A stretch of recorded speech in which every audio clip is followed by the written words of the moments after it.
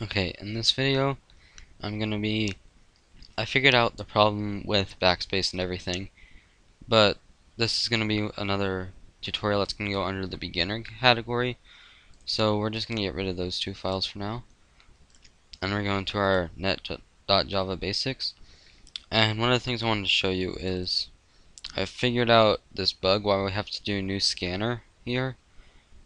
So the bug is if we set this to s.nextInt, and then we were catching our error, and it says enter your favorite number. If we entered something that was not a favorite number, was not a number at all, then it would fill up our console with this. So this, I'm not sure if this is going to work, but I think I figured this out. So what we have to do here is we have to do s.next. We just do x.nextLine.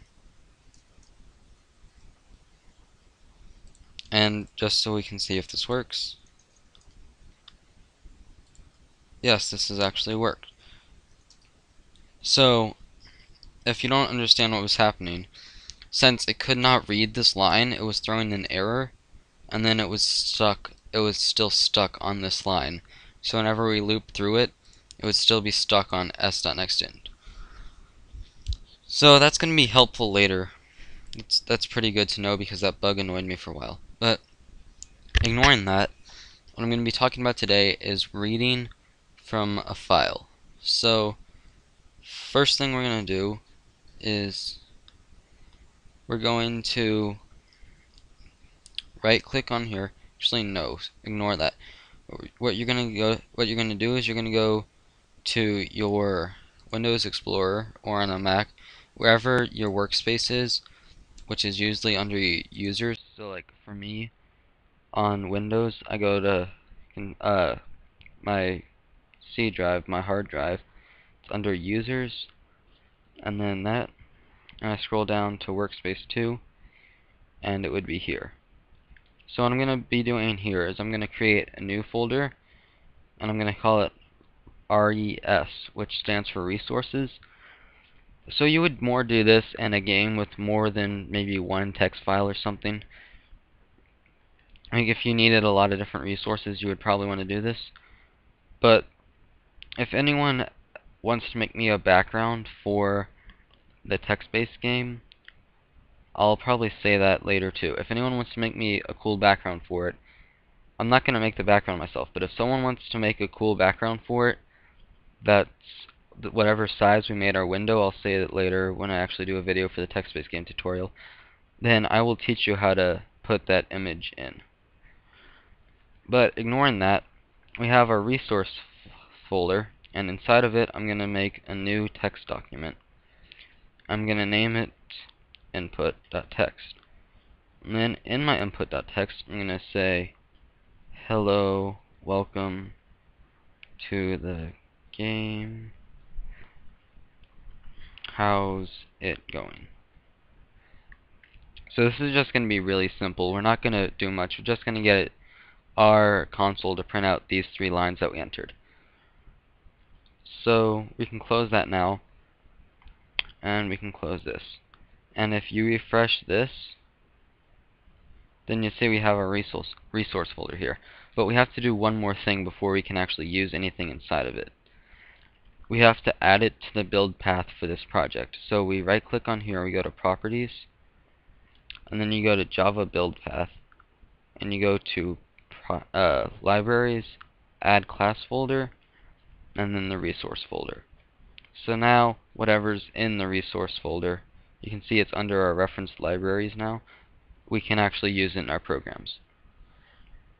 So now that I'm done with that, the cool thing about Scanner is we've been using it to get our keyboard input, but we can also use it to get a file input. So the way we're going to do this is we're just going to erase all of this for now. We can leave that import we can leave that import there. It doesn't really matter.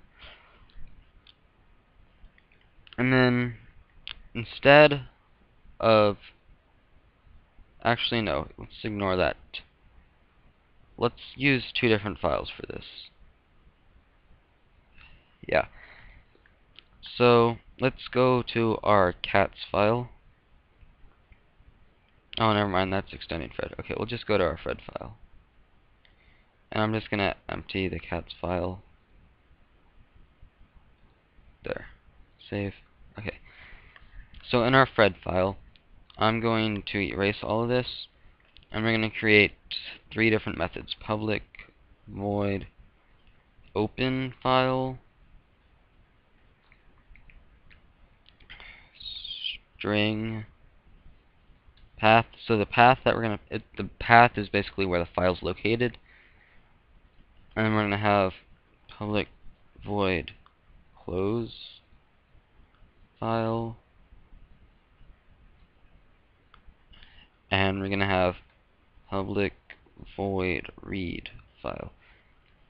Now this is just to teach you the basics. And my text-based game, if you're following that, I'm going to be doing it differently. I'm going to set this up a bit differently, but we're going to do the same thing. But I'm not going to explain it again because I'm assuming you're watching this, and I'm going to tell you to watch this if you didn't. But what I'm going to do is there's also a file thing in Java, so it's not just randoms and stuff. We can also have files. So we do import java.awt.file, and that would not be it.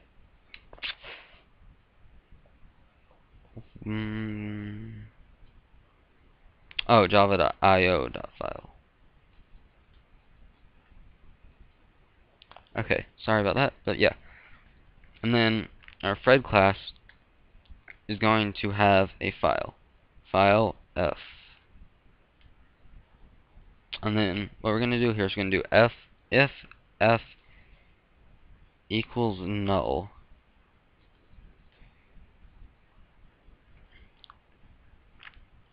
If f is not equal to null. So we only want each Fred class that we make to only have one file to read from. So what we're going to be doing here, ignore this little statement for here first, but what we're going to be doing is we're going to say, and we also need a scanner. We're going to have scanner s. And we need to import scanner. Okay. So f equals new file path. So basically you can create a file by using the path of it, and the file is going to be whatever f is. Now we're going to do a try. We're going to do a try statement, which I went over in my last tutorial in my beginner section. And then we're going to set s equal to new scanner f. Now the reason we're putting tries around this because if the file does not exist, then we're going to get an error about that. So what we're going to do is we're going to do file not found exception. We're going to have two different catch statements. We're going to print out, for this, if we have the file not found, we're just going to print out file path plus is not a valid file. And then since we can also have another catch statement after this, because we didn't cover all exceptions with that. File not found exception is not the only exception in Java. So just in case we do somehow run into another exception, we're just going to do e.printStackTrace. Okay, so now we're done with that. And now, since we only want our Fred class to be handling one file, unless it closes the file first, if f is not equal to null, which means f is already a file, then we're going to throw an error at the user. Throw new runtime exception. And then inside of here you put whatever you want it to say. And we're going to say that instance of Fred already has a defined file. Okay? And that will stop our program and tell the user that they should not have done that. And now in our close file, we're going to do s.close. We're also going to set f to null so that we can use a new file. And our read file. So now we're to our read file. So one thing that we can do with a scanner is we can do while s.hasNext line. We're going to do this by lines. So hasNext line. And what this is whenever our scanner, and since it's coming out of the file, whenever our file has another line in it, like while our file still has another line in it, then this will keep going through it. And what we're just going to do is we're going to print out s.nextLine. You see this? I'll explain it later, but yeah, just ignore that. So we're just going to print it out, and now what we're going to do is we're going to create a Fred object. Fred f equals new Fred. We're going to do f.openFile, and it's going to be input, put a slash, input.text. I'm going to do f.readFile, I'm going to do f.closeFile. And there's one more thing that I realized we should do here. If f equals null,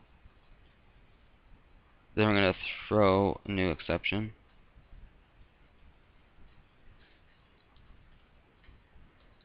There,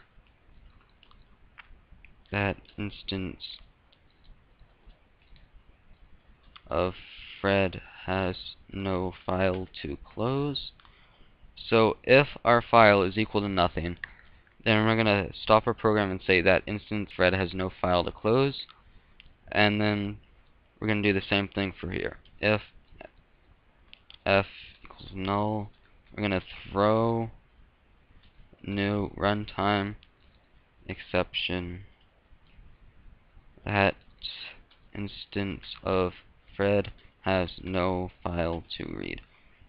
And just to show you what this would look like, I'm going to show that it works first.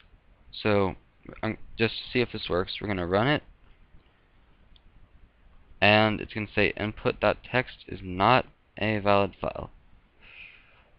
Okay, that kind of worries me. Let's try getting rid of that. Run it again. Okay, let's try one more thing. Refresh. Okay, let's try this again. Run. What if I refresh you? And put back in the slash. I know there's supposed to be a slash there.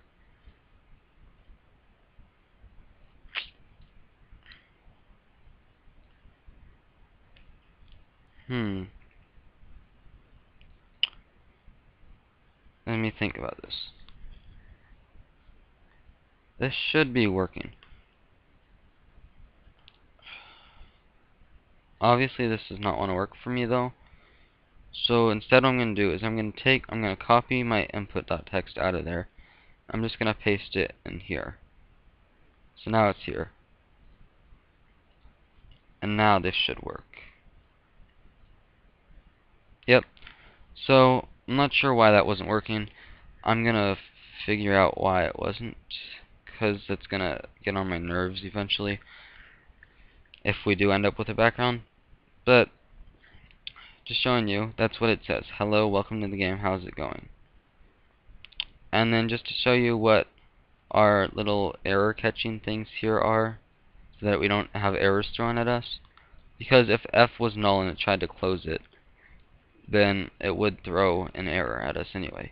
So we're just going to switch f.openFile with f.closeFile. And if you run this, then you can see that our error was thrown. That instance of Fred has no file to close. So that's going to be the end of this tutorial. If you like it, then like the video. If you want to see more, subscribe to my channel. If you have ideas for what you want me to cover next in this beginner tutorials, you can leave a comment on that. Though I probably will be covering writing the files. Maybe not. It's not as important, I don't think. At least not for my purposes. But, in a sense it is, but not a text file. And if you didn't understand any part of this, leave a comment on that, and I'll go over it as soon as I can. Thanks for watching.